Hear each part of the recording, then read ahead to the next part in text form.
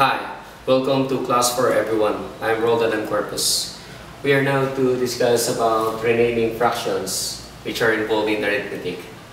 Well, one of the way to rename a fraction is by reducing a fraction to lowest term.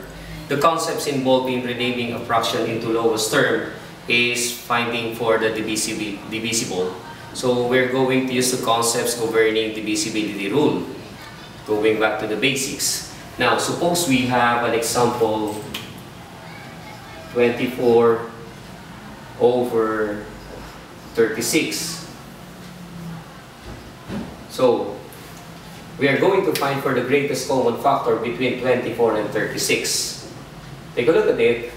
We can divide it by 4. This is also divisible by 4. But we can multiply it again by 3. And this is also by 3. So the greatest common factor will be 12. Divide both the numerator and the denominator by 12.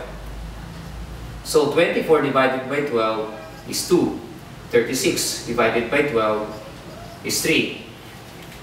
2 and 3 are relatively prime, so it is the lowest term of the fraction 24 over 36. Another example is that when we have an 18 over 24. So this 18 and 24 are both divisible by 2.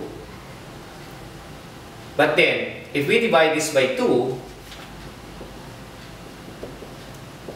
18 divided by 2 is 9, and 24 divided by 2 is 12. But still, 9 and 12 are both divisible by a number which is 3. So we'll divide it again by 3. So 9 divided by 3 is 3, and 12 divided by 3 is 4. Therefore, we can say that the greatest common factor is 6. We can do it in shortcut if we just divide it by 6, but since there are times that you do not know yet the greatest common factor, divide it by the easiest one. So, the answer is 3/4.